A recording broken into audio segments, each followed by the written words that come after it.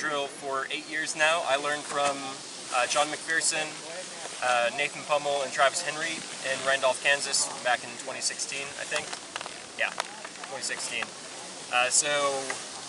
In this class we're going to be going over the basics of making primitive fire.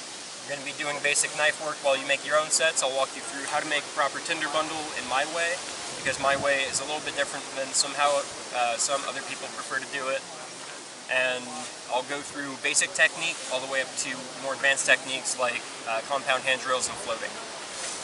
So to start off, has everybody seen a bow drill? Knows how that works, knows what it is at least? Alright, so the hand drill is similar, but you only have two pieces. Can anybody guess why a hand drill might be better for a class or for practical application in some situations than a bow drill? You don't need any more material. Okay. It doesn't have the string and the spindle that's going to whack you. Yep. You have less materials here that you need to gather. You don't need to worry about making cordage. It takes less space. What else? Ease of convenience. Convenience. What about these? What about a knife? With a bow drill, you're going to be using a knife for the entire process. It's very important that you have one, otherwise it's going to be very hard to make a fire. With a hand drill, you don't need a knife, you just need a rock. A nice rock like these flakes of flint are very helpful, but you can even use just a piece of sandstone. That'll take a lot longer, but it'll work. If you're trying to make a bow drill set with just a rock, you're going to be in for a very long, exhausting, frustrating day. So the hand drill, to give you guys some history, is suspected to be the oldest man-made fire source in the world, other than chasing around lightning strikes. There's a lot of speculation as to how it was discovered first. It could have been something simple, like a kid was playing.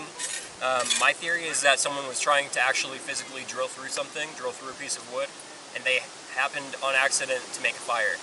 They'd probably seen smoke plenty of times, but it had never happened before, fully. So those are just two theories. There's a lot more out there. A lot of ancient cultures have creation stories with fire. I can't remember which tribe. I'm thinking Cherokee, but I could be wrong, so don't quote me on it. But there are a few tribes that have a creation story with fire based on the fly, because when a fly lays and sits down on something, it's going to start rubbing its hands right away, right? That's the same motion that we do here. So the fly is one of the earliest fire starters in some traditional cultures. That's pretty cool, I think. Yeah. So a hand drill set is a spindle and a fireboard. The spindle oftentimes is going to be some kind of woody flower stalk. In this class I have horseweed and seep willow for you guys to use. These are, in my opinion, the two best materials you can use in the US. Horseweed and seep willow? Horseweed and seep willow. So I've got examples of those to pass around. I'll pass around two full sets. Where does the horseweed grow? Horseweed grows all over the US. That's why, in my mind, it's the best. You can find it all the way up to Canada, all the way down to southern Texas, coast to coast. It's everywhere. You'll see it often along highways, old fields that haven't been maintained. Along highways, though, is especially common because you'll see it just driving past, and once you can identify it, you're going to be seeing it everywhere. Same with mullein. Mullein's pretty good. It's a little more temperamental. So I'm going to pass these around. I'll pass one set each way.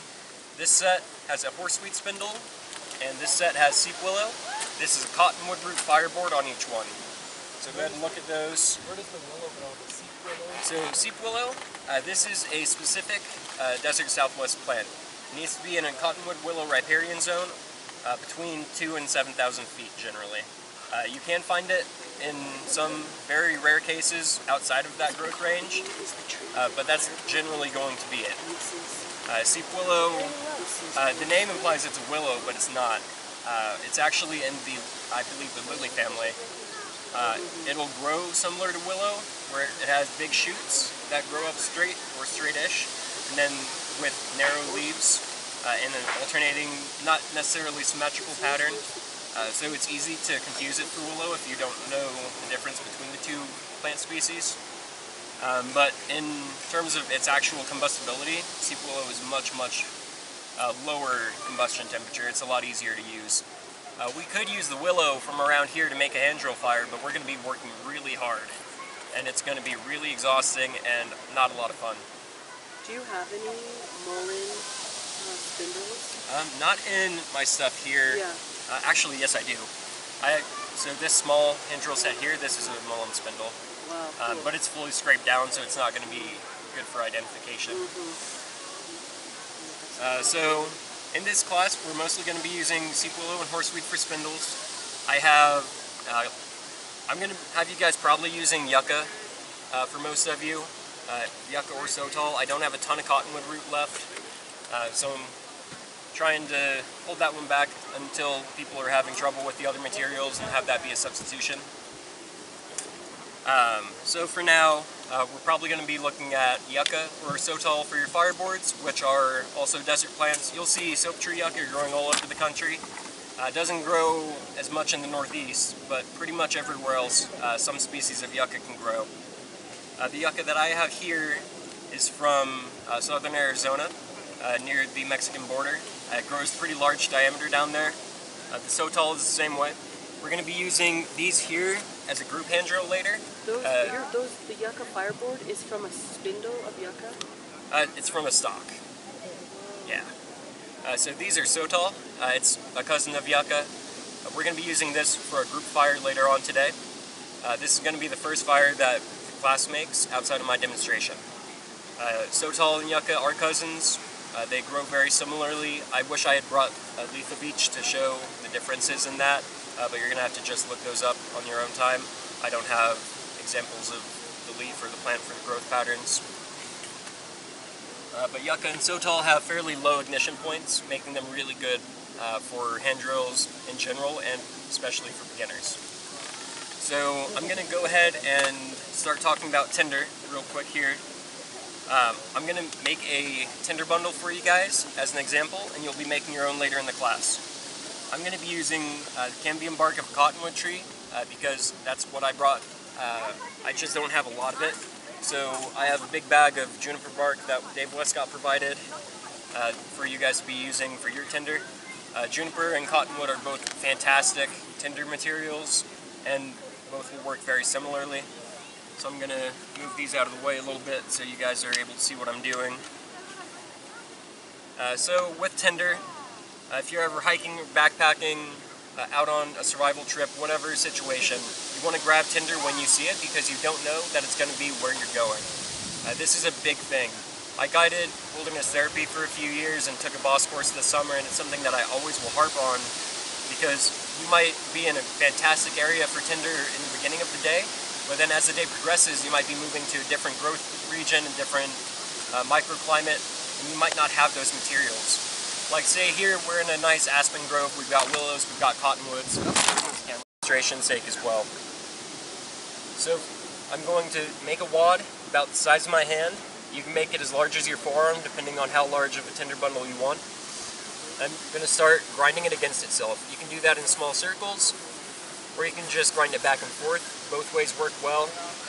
I alternate. Normally I'll do circles, and then I'll do back circles, and then I'll grind it. That's just roughing up the material, exposing more fiber and creating more fine surface area. It's really important to have those good fine materials for the coal. If you think about a coal, it's going to be like any other living thing. If something takes a bite of something too large, it's going to choke. That coal is going to be the same way. Think of it like a baby. Babies need baby food. You don't give a baby a steak because that baby's not going to be able to eat it. It's going to choke. It's going to go out, for lack of a less, or to keep it from a less morbid term. So I'm going to process this down, and this is pretty fine already. If I were to drop a coal in this, I could bring this to flame no problem. So I'm going to make this a little bit rounder. Now I'm going to take my longer strip. I'm going to wrap this around the outside, pulling it fairly tight but not crazy because we want to have the ability to have good airflow. I'm going to tuck the tail in somewhere. Now that's not going to come apart. So that's solid. I'm going to take my thumbs and open up the middle of it. That's going to create what I call the target area. I got the term from Cody Lundeen, he probably got it from someone else. In any case, the target area is where our coal is going to go. But before we call this done, we're going to get this fine material out of the middle, and we're we're going to add it into our target area. That's our baby food. See how this is so fine and powdery? That's what we want. Because that coal is just going to be ground up dust, basically. So we want to give it dust to feed on first. So now this is done. This tender bundle is mostly going to be considered medium material. Normally we'll use coarse material for the outer wrap, so that's what the strip is. I didn't process the strip whatsoever. The middle has to be that fine and ultra fine powder. So I'm going to set that off to the side, and I'm going to go ahead and demonstrate the hand drill for you. I'll show you a few different stances and the basic technique. We'll go more into technique later on when you guys are starting to work on your sets. But for now, I'm going to set this stuff off to the side. I'm going to be using Seep Willow on Sotal, or Seep Willow on Yucca. So the same materials I'm having you guys use. A coal catch is very important. You'll make one naturally when you're making your set. It's just a chip of material. Some people will carry a dedicated coal catch. I generally don't carry one in the field because you can improvise it pretty well most of the time. Just want it to be sturdy enough to hold your coal, not crush, and not burn away. You also don't want it to be something that will conduct a lot of heat away from your coal. So you're not going to pick up a wet river rock.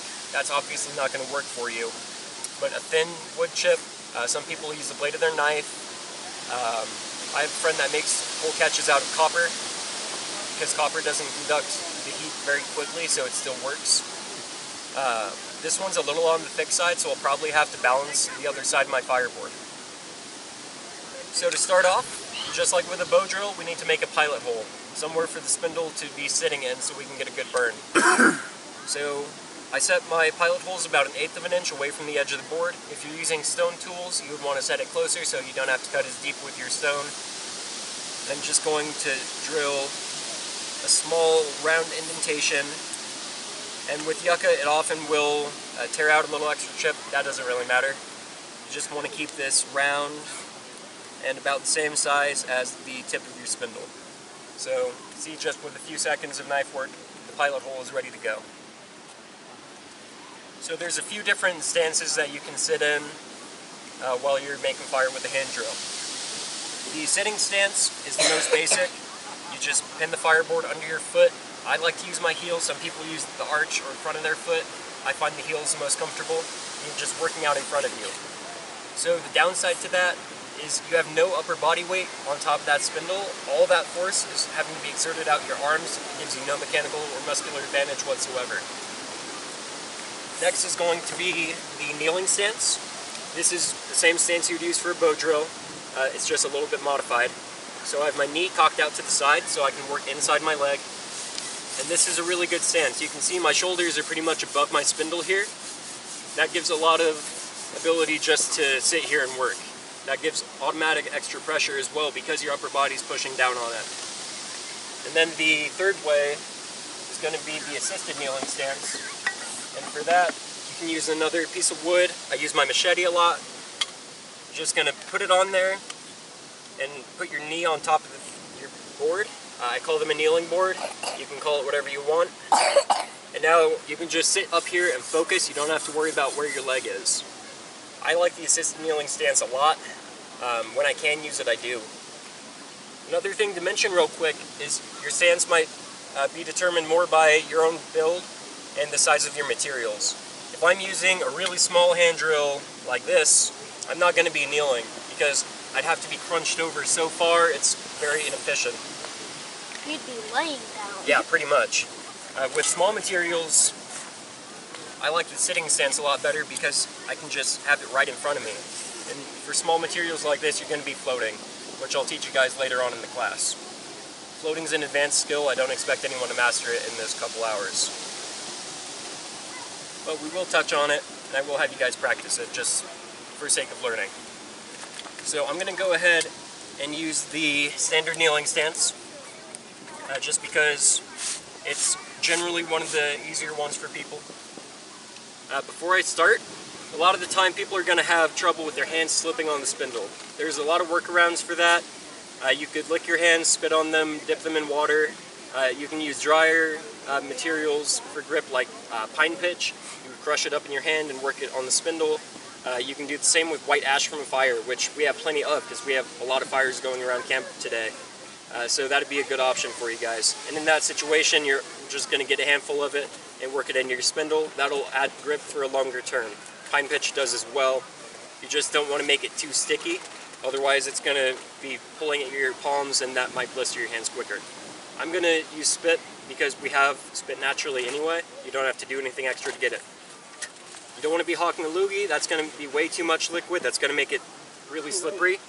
If your hands are really slippery, it's going to take a second to dry them up enough to get good grip. So right now, I'm warming up the fireboard with floating. That's moving one hand up and one hand down in a circular motion, and I'm exaggerating it right now. When I'm actually doing it, you don't really see much dipping. See that? Looks like my hands are pretty much just sitting in place. Floating's great. So I'm going to make a pass down, Okay. and when I have my hands near the bottom of the spindle, you pin it with your thumb, pin it down at the top with your other hand, and you can keep going. I have it burned in, so I'm not going to make another pass to waste more material. So when you do your burn-in, you always want it to be the same size as the tip of your spindle.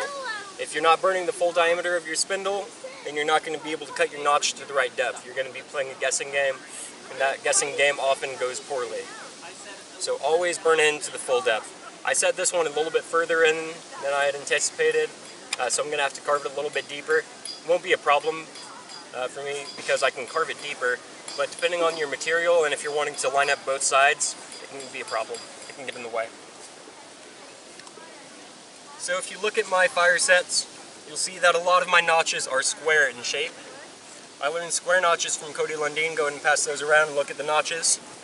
A square notch will give you better surface area contact between the spindle and the punk. That's important because without that surface area contact between the spindle and the punk, you're not going to get a coal.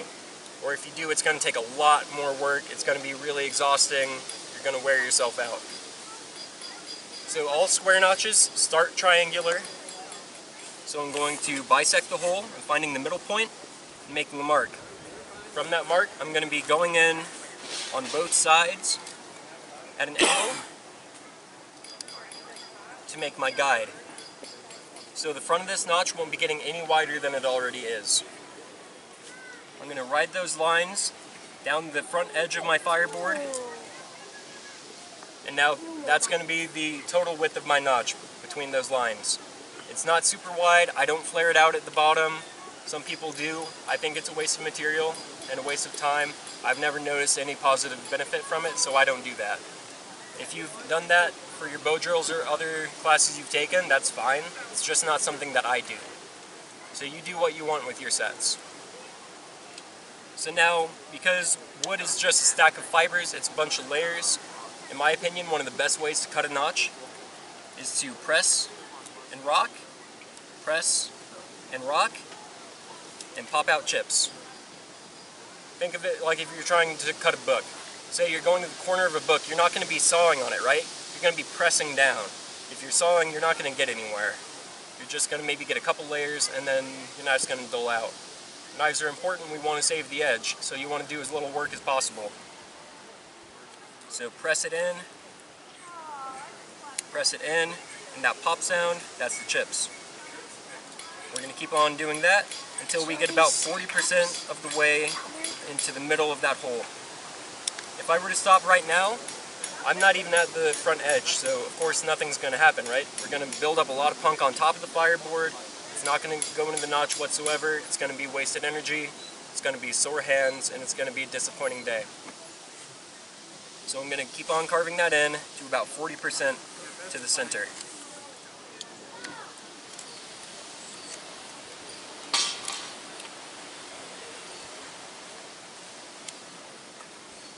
So right where it is, that's an okay stopping point, but it's pretty narrow. Does anybody know why narrow would be a bad thing? It's difficult for the ash to collect. Okay. Anything else? It's hard for it to go through. Yeah, both those answers are right. So with a narrow notch, you're going to have material building up on top. The punk is going to build on top of the fireboard like it was when I was burning in. And it's not going to have as much of a channel to go down through. So I want that notch to be a little bit wider, not quite the full size of the hole, but fairly close. So now that's about where I want the notch.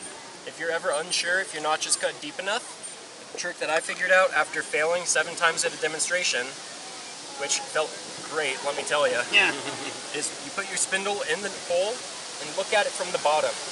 You should be able to see about 1/3 of that spindle.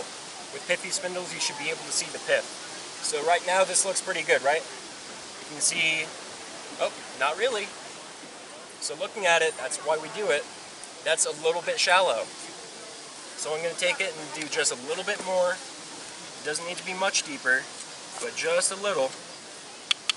And now it's done. And I'll check that again with my spindle, and I can see it, and that's good. When you look down your spindle, or look down your notch, I mean, you want to be able to see straight through it. You don't want there to be any wood built up here at the bottom. If you have wood at the bottom, the punk isn't going to be able to pile right. So it needs to be a clear channel all the way down the board. That make sense? All right. Question. Answer. You made a statement and I was floating in my head somewhere. You said you did certain notch at bow drill. You prefer your notch to be, was it vertical? Like Yeah, so I like to keep the walls straight up and down. I don't flare them out.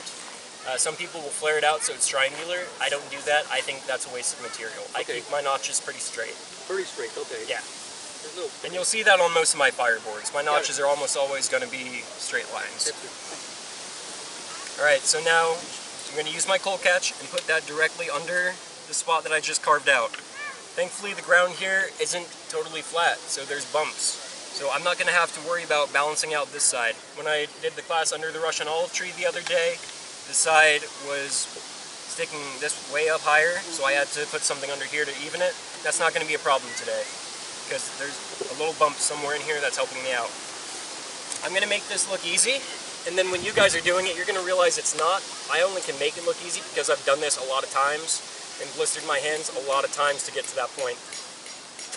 So I'm going to spit on my hands a little for that light lubrication, just to get a little bit of grip. I'm going to warm up the set with floating. You guys don't have to float, but I'm going to recommend it.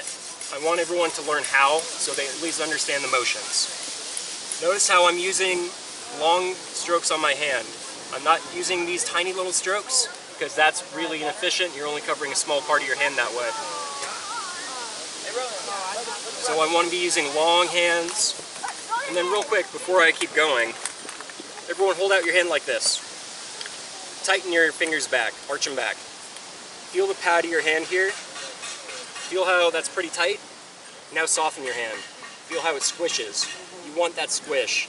If your hands are tight back, you're going to be rubbing wood on bone, and that's going to give you really big blisters really, really fast. So I'm going to get going again. I'm going to float it until I have some good smoke, and then I'll make normal passes. So I'm seeing some pretty good smoke. Pushing down, trapping.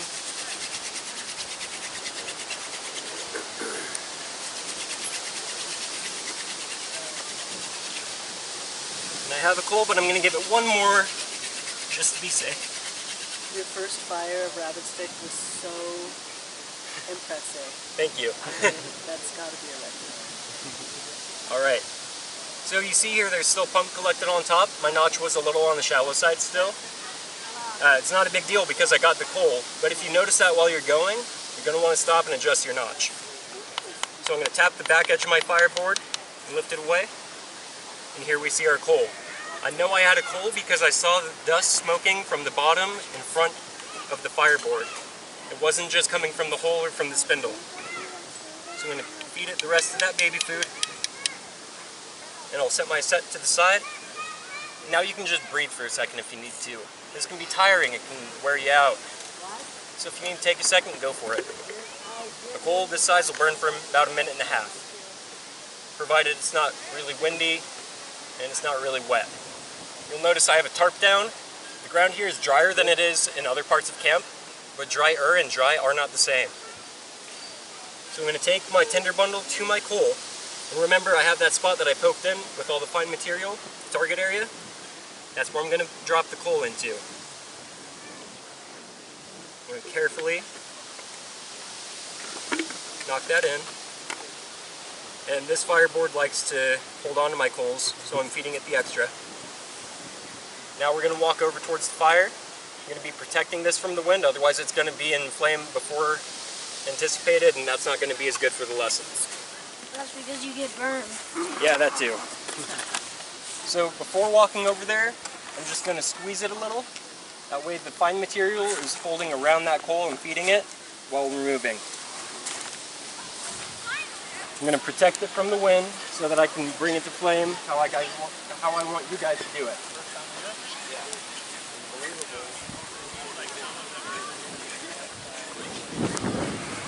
Alright, so this is already burning pretty well, so I'm not going to have to work too hard with it. I'm going to let the wind give it a little bit of air right now. I'm going to wave it in wide figure eights with the mouth of the tinder bundle facing the direction that it's moving. That's important. It gives it a constant stream of airflow. Right now, I'm feeling it get hot, and there's the flame. Didn't have to work too hard because the wind's already helping out. That's so nice. You can put it right back out and do it again. Waving it harder this time, giving it more oxygen, more air. The more smoke you see, the harder you can blow, or the harder you can wave.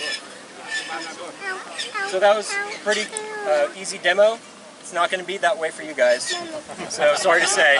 Let's go start working on your tinder bundles, and then we'll make your sets.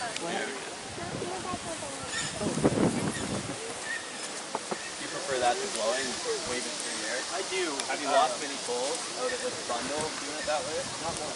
No? Oh wow. Because if you're holding it well, it doesn't give it anywhere to fall out. And if your tinder bundle is well made, it's going to start biting into that fine material as soon as you drop it in. Alright, so I'm going to move some stuff out of the way here. I want everybody working over this tarp for everything that we're doing today. So, the last class, I didn't have a big surface like this down, and there's a lot of wood chips over there, and I don't like that. I want to leave it cleaner than I find it. So we're going to be working over this so that we can bring all the chips over to the fire throughout the class. So for now, if anybody has a bandana or a shemagh, go ahead and get it out. If you don't have one, I've got a couple that I can let you guys borrow. We're going to start making your tinder bundles. Yeah. Anybody else need one? You can make lines up both sides, so pick whatever feels better for you. And then I'll show you the ways that we're going to process these down.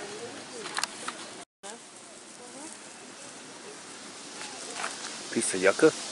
Alright, so I'm going to show you guys the two ways we're going to use to process these down. So I'm going to borrow this log.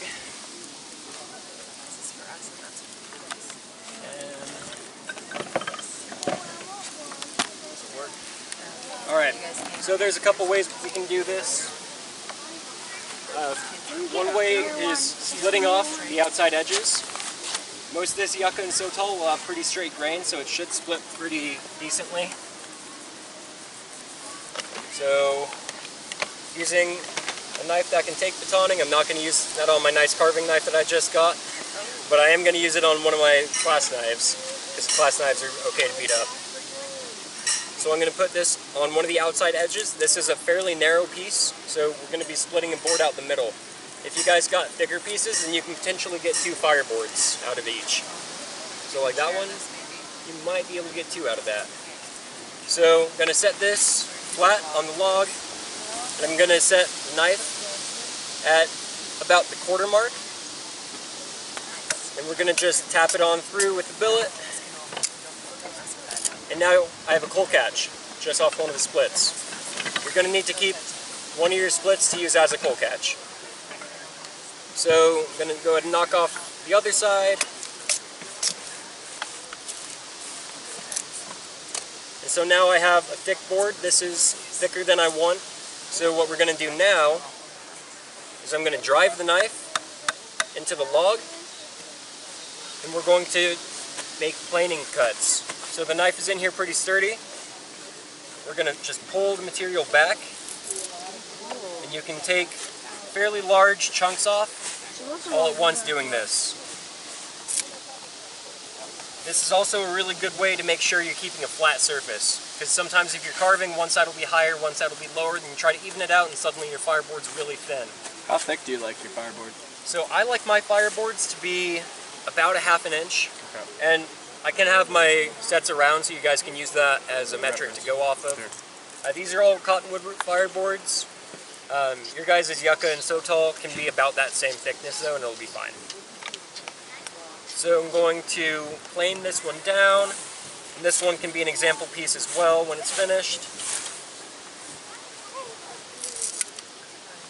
You'll see that it's just shaving right off, no problems, no muss, no fuss.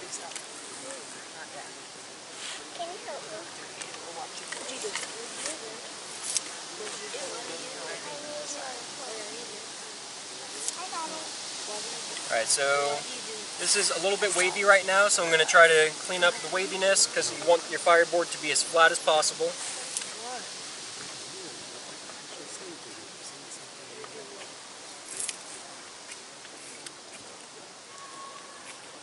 And this one might just want to be wavy.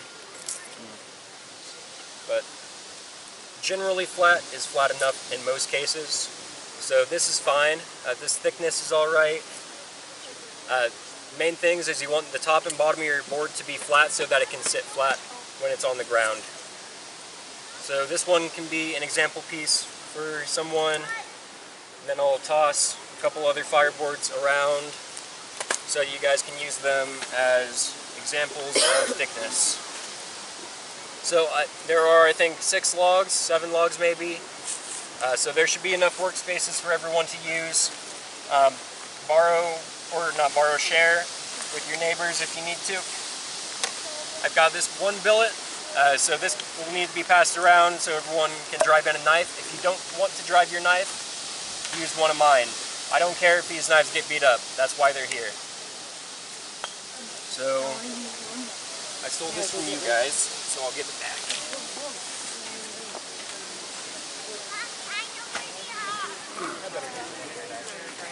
Yeah, probably should have. Don't want to bust a nice one. So with the thick ones here, Yes. do you So down the middle? yeah, so for the thick one, you're gonna go down the middle, and then you're gonna plane off the other side. Got it. And then still plane your split surfaces. Yeah. All right. So planing like this is a very safe technique because it's very, very controlled. The knife doesn't move at all. That's why I'm teaching it. This is a basic class, so I'm teaching basic knife skills. I don't want anybody to have any accidents with it.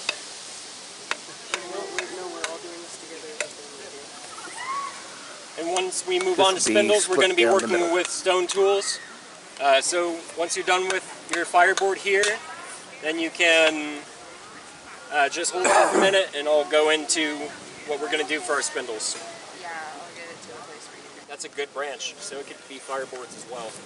Ideally not in this class, so we still have another billet, but good materials are hard to come by, so when you find them, you definitely want to get them. In this area, there's a fair bit of cottonwood around, so it's not as bad as in some other areas.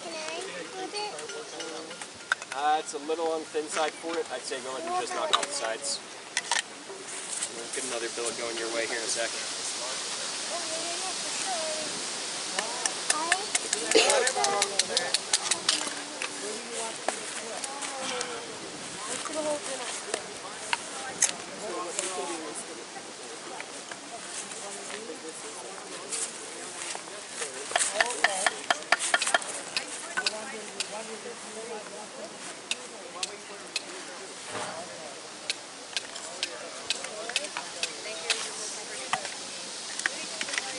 Lay it on the log so it lays flat. Do you want to hit it on this? Make sure you're going slow with that. If you go too fast, you're going to get hurt. Do your chin. He's talking to you. He's saying so slow with that. You do it too fast. I've seen people before trying to plane and they catch the back of their hand, like right back in here. That's not something you want to do. That's pretty dangerous. Then yeah, once your fireboards are cut out, flatten bottom one of your splits so you have a good cold catch. That'll be good. Oh, no. Don't make that any thinner. That's already perfect. Okay. It'll save it. Yeah, it'll sit flat, and that's all it needs. If you make that much thinner, you'll just burn right through. You can also square up your edges. That's always something that can be done. I like square edges on my fireboards because it's better when you cut your notch. That way you have a straight line going all the way down it. And again, try to make sure all your wood chips are staying on the tarp so we can take care of those better later on. Okay, don't rip that stuff off yet, but I want to level out this one and then we'll work on it.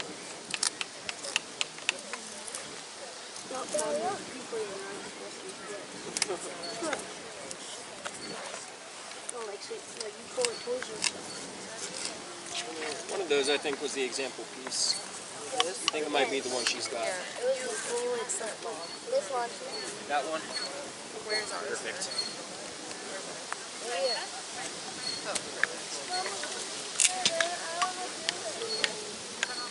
So, like I was saying, you can square up the edges. I like to have square edges. If you split your board out of the middle of the stock, then you don't have to necessarily worry about that. It should be fairly square already. You'll notice a lot of my fireboards are shaped or tapered at the ends. You can do that too. It does remove some usable material, but I like how it looks. It is also traditional in some native cultures to have tapered ends on your fireboards, kind of like a canoe shape. My thought is because it's easier to slide it into a quiver. I carry my fire sets in a quiver normally when I'm out and about with them.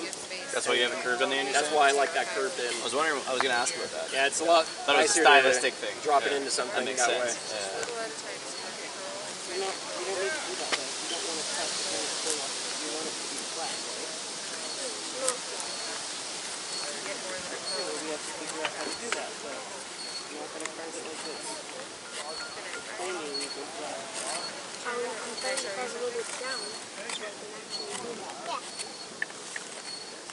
Okay, well check it out. No, yeah, we have a divot here.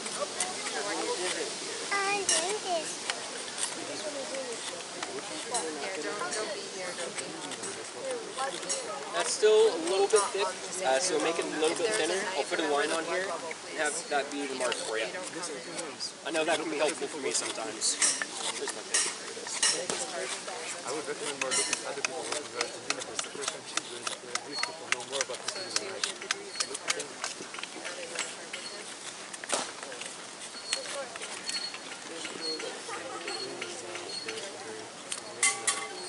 Round edges of that. I'm just afraid a little bit of peanuts in your bubble.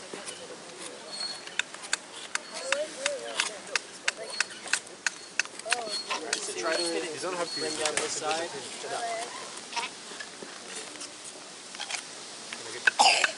And we've got a lot of people working in a tight proximity with sharp tools, so make sure you guys are being safe and aware of where everybody is. I don't want anybody getting cut. Can I get you started, please? Yeah, but we don't have a lot of loud, but this is possible to do without it. Let's try to lay it flat.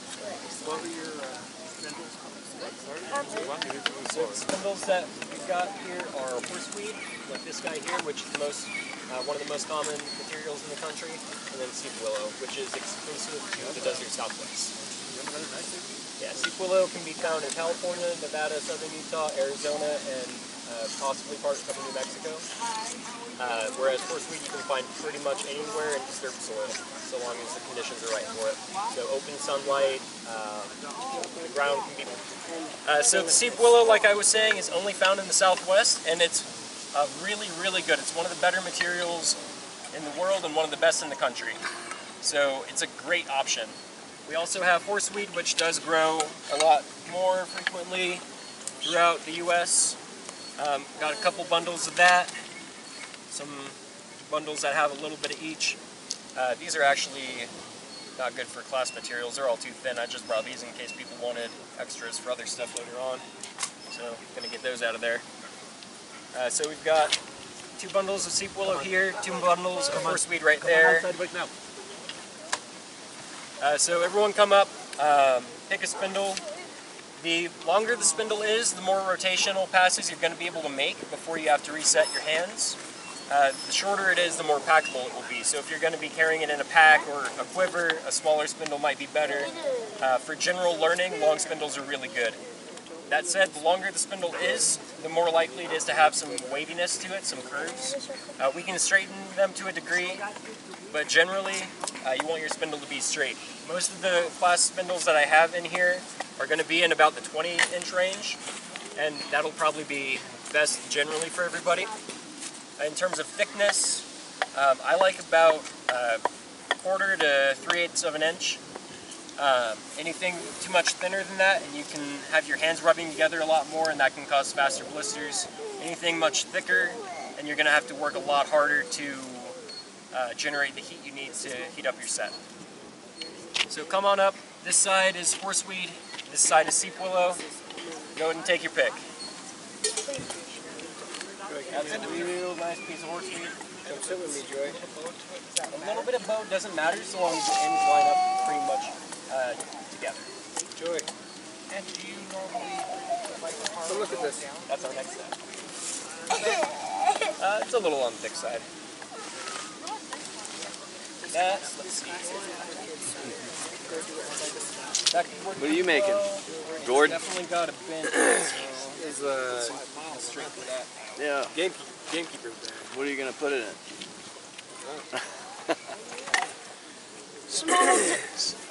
Small stuff that he hunts. Oh, yeah? I want to put mushrooms in mine. Foraging. Oh yeah, those big puffball mushrooms. Giant. That one's a good one. And that's probably one that I pre-straightened, so it should be good to go. I pre-straightened a lot of them, but not all of them. So like side it down, if it's mostly straight, it'll be fine. A little bit of wobble here and there doesn't hurt anything. Seep willow. So long as the ends line up mostly. You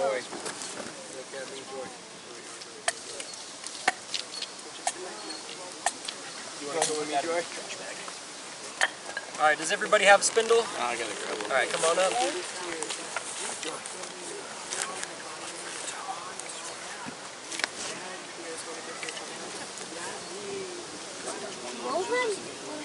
Yeah, 20 inches. Let me see that one real quick. That is one of my goldenrod spindles that is still not there yet. I keep checking. That's going to go back. That one's on the thick side. Still usable, but a lot of effort. That one's pretty good.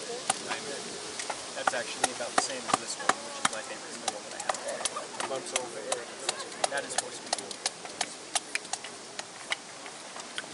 That's a nice piece of. You want to go on a walk with me, Joy? Not too bad. Sweet. And then we're going to have 2 spindles for your family, so the one she's got there is good. Since there's 2 different materials, I'd say get one of each. She's got seep willow there. Yep. So yeah, some of this area. Leaf is horseweed, right? Yes.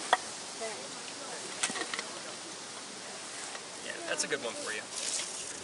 Now let's go with the one your mom picked. Now, what's the name of seep willow again? Like another name? Mule fat. Mule fit. I'm assuming at some point someone saw that their mules really like eating it, so that's why I got that name.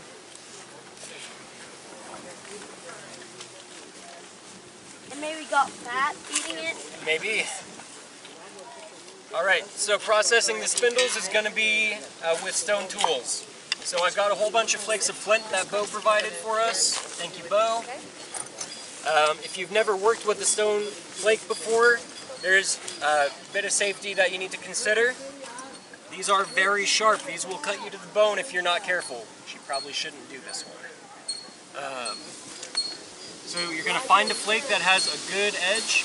It'll hold up fine for what we're needing. We're not going to have to retouch them at all. So let's see, I'll find a spindle for an example piece here. This one. Yeah, that'll work. Alright, so I'm going to take a flake, find a sharp edge. If they have a little bit of curve in them, that can be helpful because your spindle isn't a flat line. It's got some curve to it.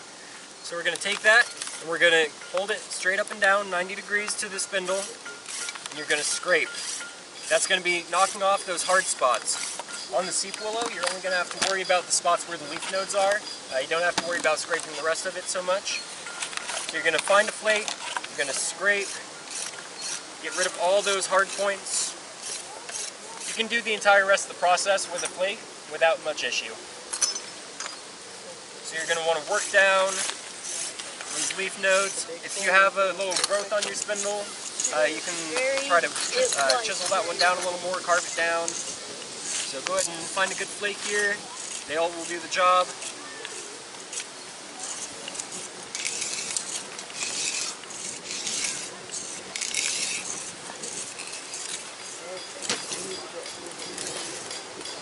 So I'm going to process this one down and match it up with the fireboard that I made earlier to keep that going with the demo.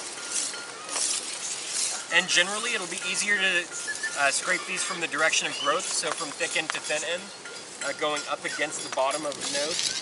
If you're going the other way, it's going to want to stop, it's going to want to chatter a little bit. So go from thick end to thin.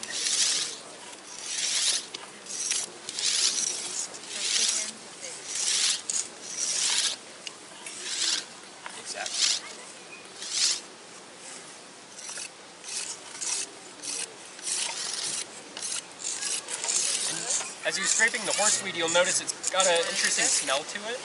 I don't know what that smell is, but it's kind of sweet. It's not bad.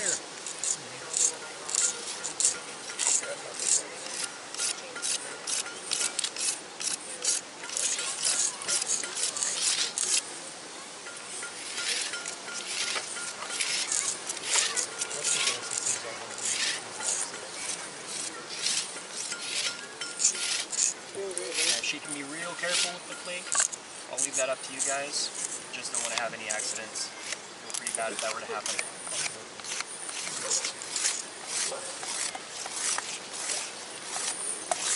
Yeah, be careful with the flakes. Like I said, they can cut you to the bone. You might not even feel it at first. Once you have it down so that you can run your hand up and down the spindle and there's nothing too rough feeling, it's probably good to go. And then we'll be ready for the next step.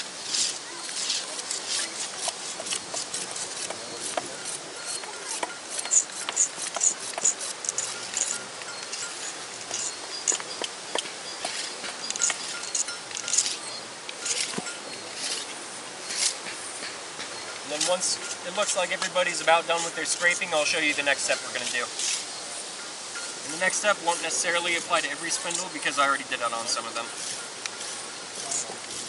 Yeah, pointing or flatting the ends.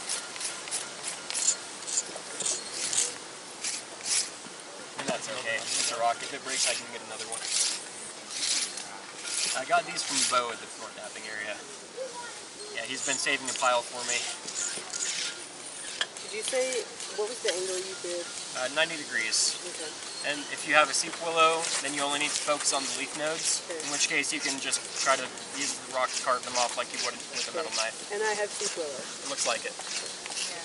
And then for the seep willow, you don't have to strip the entire thing, but the bottom inch, regardless of what spindle you're using, the bottom inch or so, you do want to scrape all the bark off, because that'll make little helicopters as you go, and you don't want to have those helicopters. They can disrupt your dust pile. So scrape that bottom end as much as helicopter, you can. you just mean stuff flaking off? Yeah, little like bits the of bark barks that'll like curl up. Okay. Oh, got it. Yeah. The thick side is the bottom. The thin side is going to give you faster rotation, so you want that in your hands, and the thick side will give more friction. So you're going to want that on the bottom. Yep, that's yucca. Yep. Do you gather these, or do you get them from friends, or what? Yeah.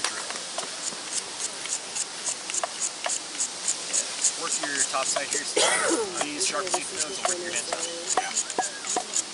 Yep. And all the seep willow here was gathered along the Santa Clara River in southern Utah. That looks pretty good. Go ahead and get that knife sheathed and get ready for the next step. It's down there by the door.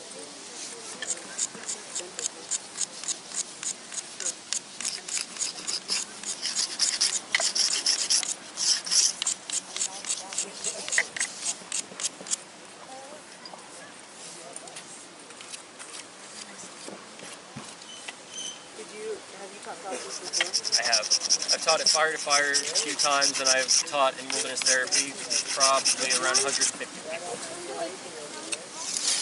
So you're going to be looking at these ones or these ones.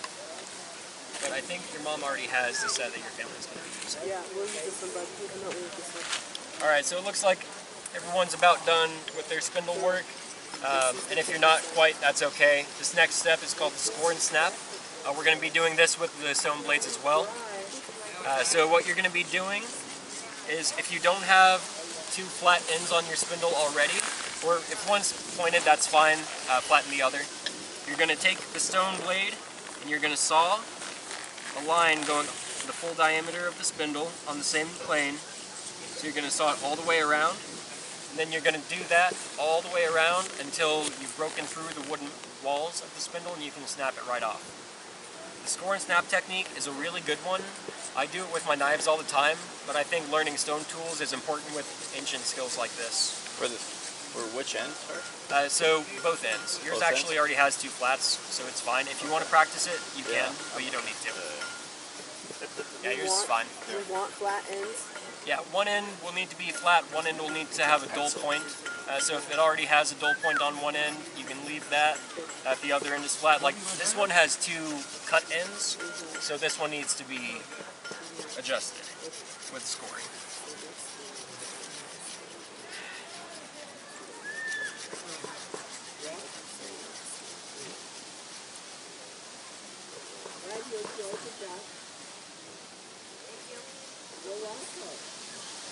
And even using rock like this, you can do this work fairly quickly.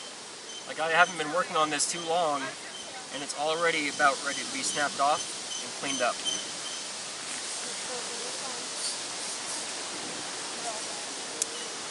And it breaks off clean. You don't want to have a cup this. Well, I think that's good.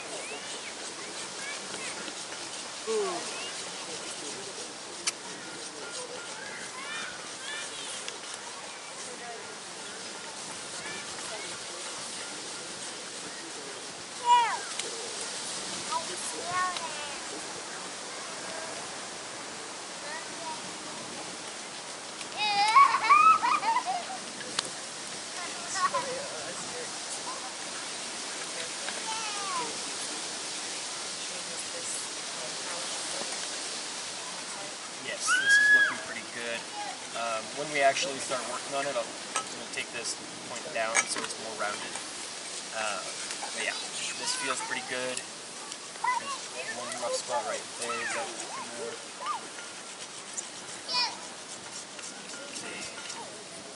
Yeah, that's good. That's ready to use. Yeah, go ahead and just like flatten that.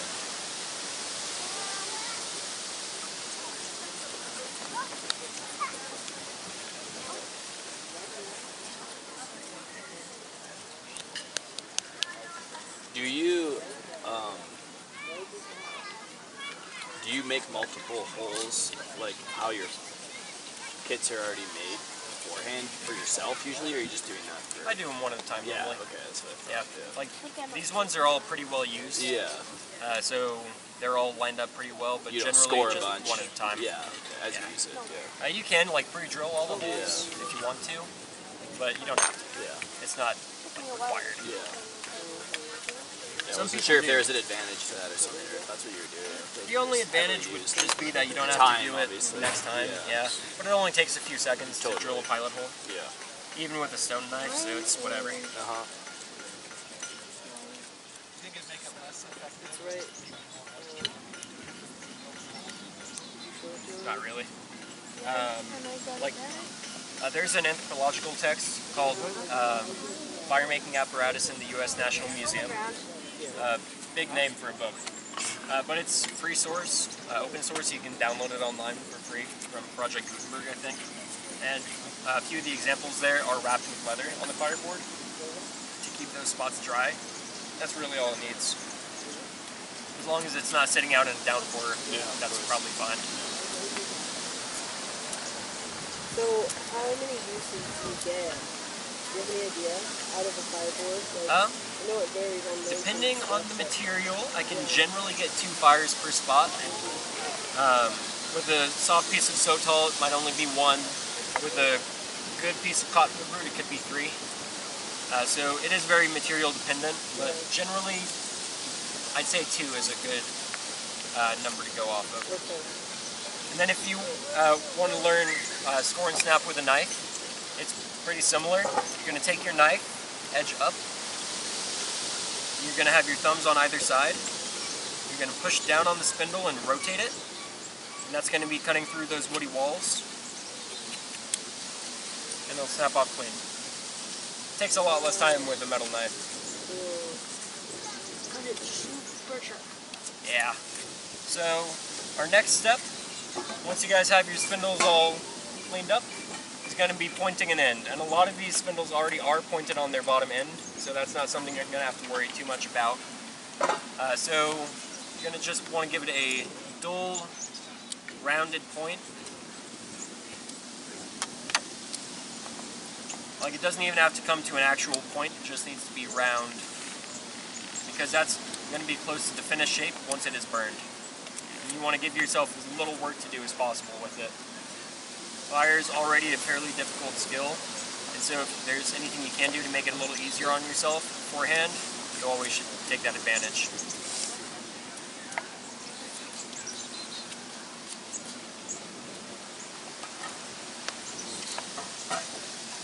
That'll be fine.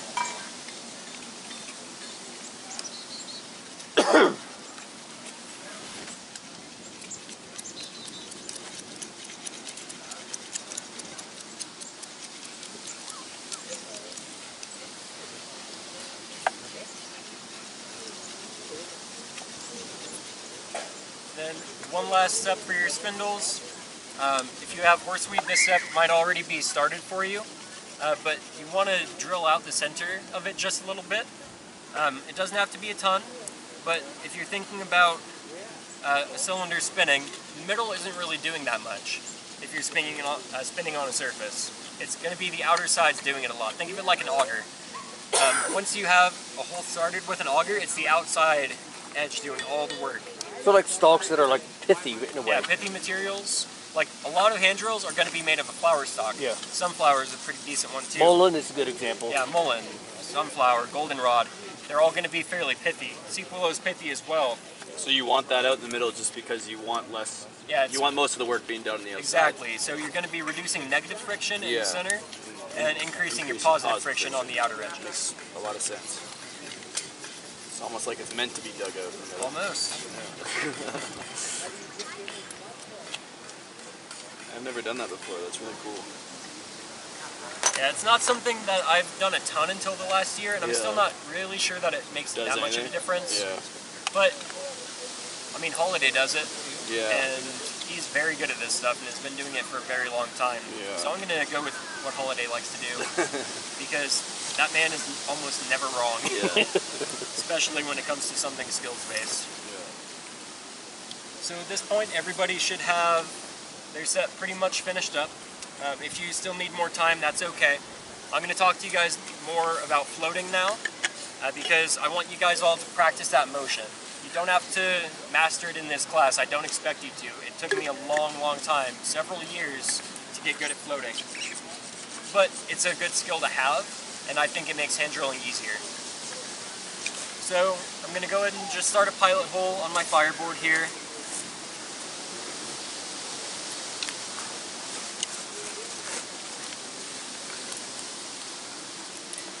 And again, when you start a pilot hole, it should only be about the size of the tip of your spindle. You don't want it to be oversized, and you don't need to dig it very deep. And then when you have it drilled out, check it with your spindle. Your spindle should be able to turn in it without popping out at all. And now I'm going to teach you the motion for floating. I got really good at it by washing my hands with this motion, because that's something you do several times a day, so that really will develop muscle memory. So to float, you saw me doing it earlier, you're moving one hand up and one hand down simultaneously. By the time you get to the center of your palm, your hands are turning. And exaggerate it a little bit while you're learning it like this, because you'll learn that motion. when you're actually doing it, it's going to be less exaggerated. But when you're learning, it's okay to make those big hand motions. Exaggerated is better than underdone because you'll be able to figure it out once your hands are on the spindle, and you'll be able to adjust. So with floating, and actually I didn't have you guys do this earlier, so with your spindles, go ahead and clamp your hands on them as hard and tight as you can, and then push them down. Your arm should shake how much pressure you're pushing. That's the force that you need to be applying with your spindle. And don't be doing that in the grass because you're going to get dirt all over them and polish up the ends. That's a lot of force, right? That's what you need to be applying. So with floating, you're going to be keeping your hands in one spot on the spindle. Or at least if you're doing it right, you are. And I need to adjust the end of my spindle because it's riding right out that way. Need to round that a bit more. So I want everyone just to practice that floating motion for a minute and try to understand how it works. Your hands are just kind of spinning there. You don't have to be using much pressure yet.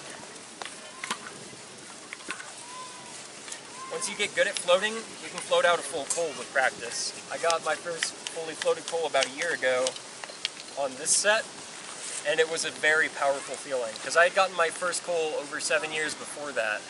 And so going back to that feeling of first fire was incredible. And it happened in a time where I really needed that fire, which made it all the more important for me. So I'll show you guys with this set because this one's so good for floating. I'll just notch it real quick. And then this little one here, I made on my course with Boulder Outdoor Survival School this summer. And this spindle was only maybe 2 inches longer than this when it started. That's a pretty small spindle. So floating was very, very important because you can't really make many passes down a spindle like this before your hands have to reset. There's another technique called walking your hands up the spindle that you can also use with small ones like this, and that's really cool looking. Not necessarily practical. Didn't you do that? I didn't, but I can show it. With the first fire? Okay. No, I didn't walk my hands at all. Okay. That's something I'm not great at, but I do like to practice once in a while. It's easier for me with smaller spindles because you have less distance to go. So let's see, do I have a tool here ready to use? Yes, I do. So for the notch here, what are the parameters we want to think about when we're making this notch? So the pilot hole, keep it about 1/8 of an inch away from the edge of the board, depending on how thick your spindle is. If your spindle's a little bit thicker, then back it up a little. And then don't drill it too deep, and only make it the size of the tip of your spindle. So like this spindle here is forearm length. That's something like, I don't know, like 12, 13 inches. So that's pretty small for normal hand drilling. You can still do it with a spindle this size, but floating gets really important with smaller spindles because you need to have as many rotations as possible. So I've already got a spot burned in and notched here, so I'll show you guys floated hand drill, and maybe I'll get lucky and float out a full pole for you.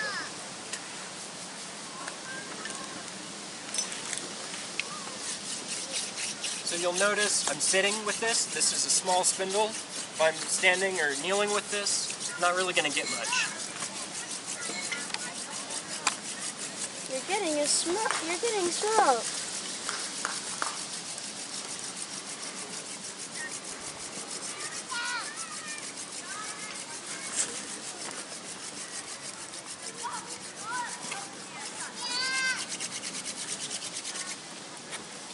Did it catch there or no? Mm-hmm. So you saw I did one pass, because when you do full passes, oftentimes you can get more pressure than you can when you're floating. So that's the only reason I did that. I probably had that goal before that pass. So I'm going to put this one out, because I don't need this pole.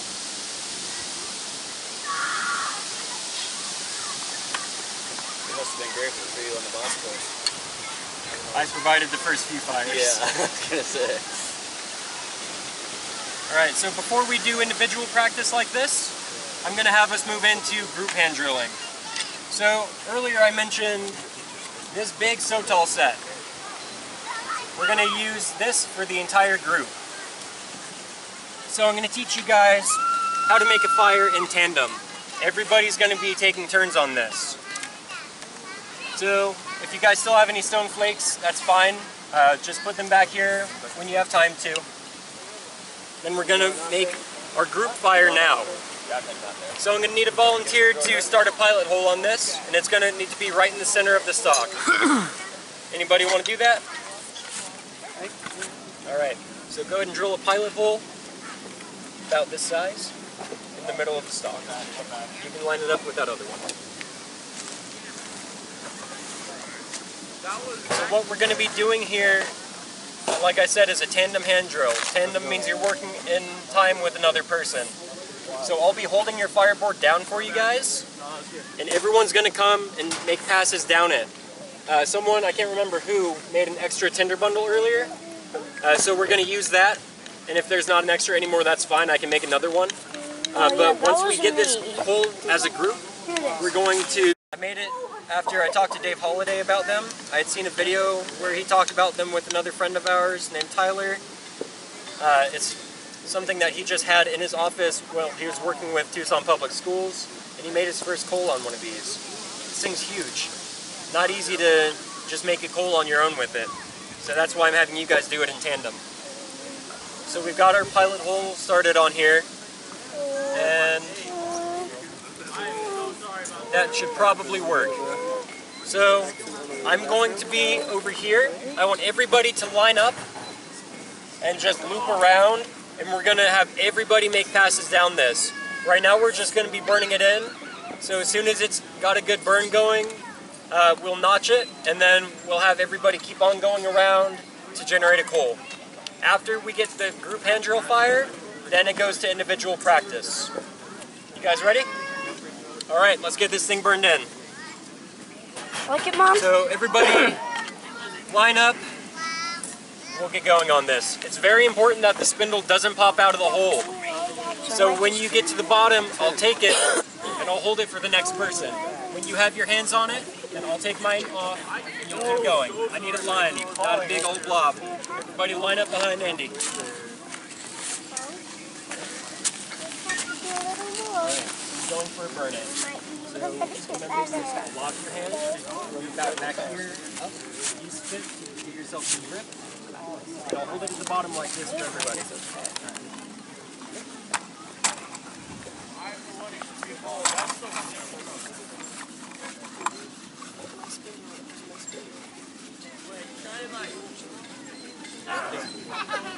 Make sure you're pushing real hard. These are boat drill size materials, so they're going to need a lot of pressure. Alright, that's good stuff. Next. Alright, Dobie, you ready? Alright, go ahead and spin. Make sure it stays on the fire board, okay? Go. Good. That's right. Alright, good job. Next.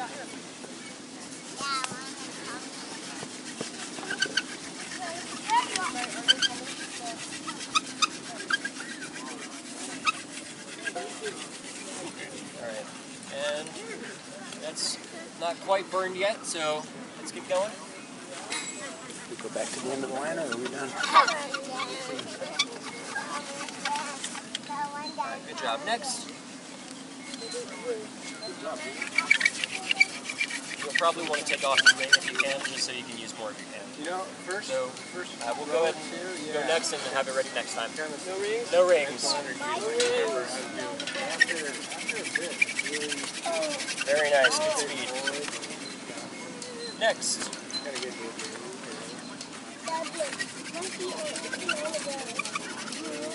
This squeaking that we're hearing means there's not enough pressure. So make sure we're pushing real hard. Next. Fire's gonna provide dinner, man. Oh yeah. Alright, so we've got our burn in, so I'll go ahead and notch it. So go ahead and clap your hands real hard if you've already done it. That'll get the blood flowing better to them, so you're not going to be like blistering quite as much.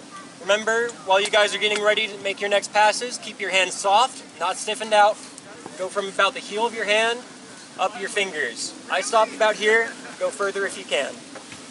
So I'm going to go ahead and carve this in. Careful there.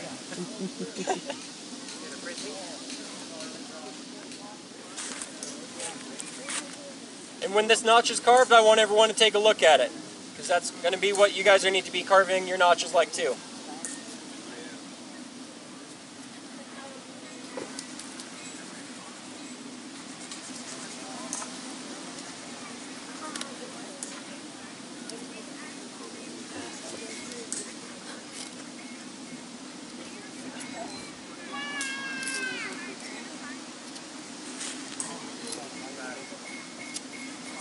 So we're each making just one pass down at them? Is that what we're Yeah, one at a time until the coal is there. And I'm not going to tell you guys when the coal is there. I want you guys to call it.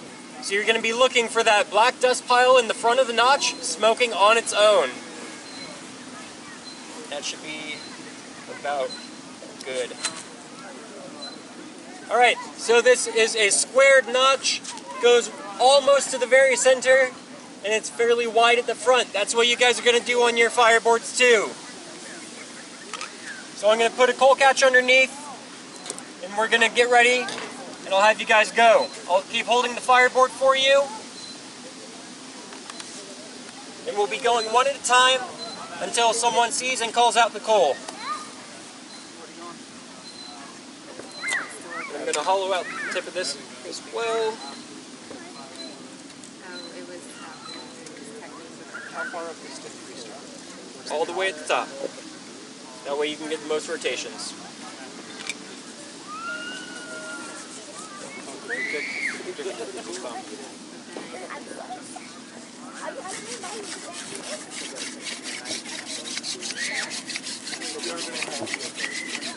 you see that smoke?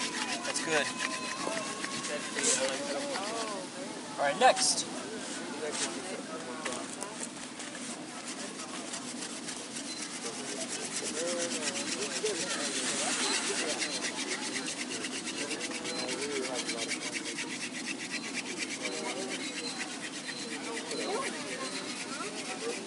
Good. Next. Smoke? Dad, we gotta get back in line. Oh, huh? We get back in line.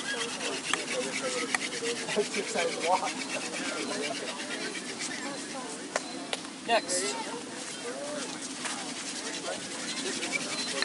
Nice, look at that, pumping out.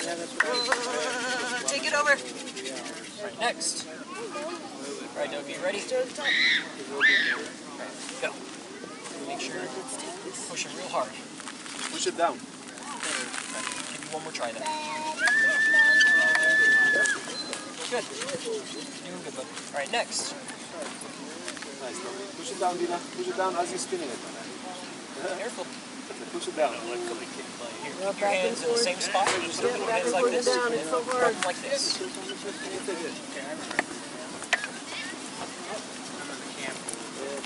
Alright, good job. Next.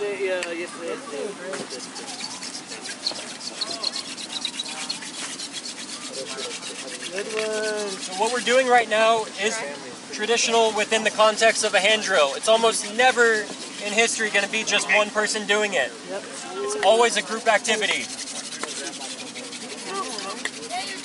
Good job.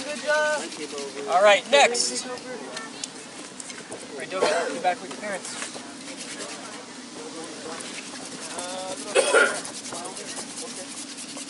So we have a full notch of dust at this point, so we just need to get it to ignite.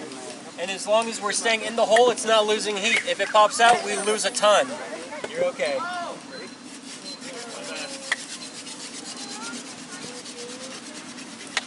Yeah. All right, next. Keep going. Jump on it. All right, Joe, let's see it. What are you doing, bud?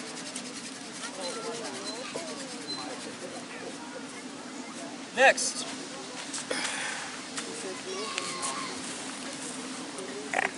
All right, you guys see what's happening right now? Looks like it's ready there. You guys see a coal here, right? Yeah. See that? All right, let's go ahead and stop here. You guys did good. The last group took about 5-6 minutes. You guys took about 4. All right, so we've got a real small tinder bundle here. I'll hold it in my hands. Everybody's gonna blow on it.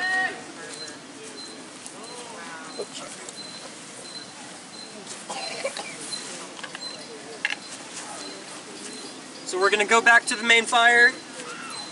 So let's head that way. But you're just chewing up that so tall. Side of the big spoon on the other side. Yeah, So we're I have to handing go a small spoon.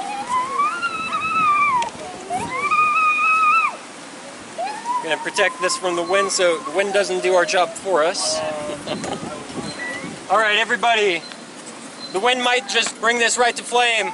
So I want everybody over here all at once blowing on it. Small breaths at first and then more as we go. Ready?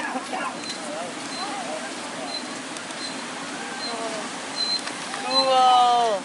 Sorry. Oh my word, flame. Did you get it? Flame! Where'd you go? Keep on going. We're not there. Yeah. The more smoke you see, the harder you can blow. Go, go, go. Got it, bud? Hey, look at that! Good job, guys. Now we know it works. All right, now we can move on to solo practice. Fire! Fire! Ooh, let me see what you had to do.